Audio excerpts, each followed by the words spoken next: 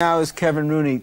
Kevin, do you think years from now people will be looking at that minute and a half of tape and saying that was the essence of Mike Tyson? I hope not. By saying that, you're saying he'll never fight again. I don't mean that. I mean that that is one of the landmarks of his career. Again, I hope not. I hope that there's someday there'll be a fighter that can really test Mike, really bring out everything he knows. Like when I say he's only fighting 50%, I mean it, and I feel it's true. Because there's a lot of things that he's capable of doing and has done in the gym that he has never done in a fight.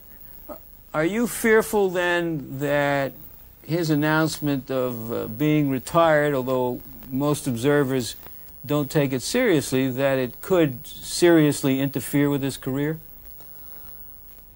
Well, the only way it could seriously interfere with his career is if he retires. Now, I take it he hasn't told me that he retired. The last time I talked to him, he was going to fight again. But, you know, fighters and people in the fight game are crazy. Mike's a little crazy. I'm a little crazy. And he could definitely retire. He could. I think that he probably won't, or he shouldn't, because he's a dynamite fighter and he's not at his best. And I would love to see him break these records that I speak of, because I think he has a legitimate shot to do it. You went into the ring wearing a shirt with custom motto on it, and you had a hat with Jimmy Jacobs, and you surely must be sick over this rift between the people who developed him and his new family.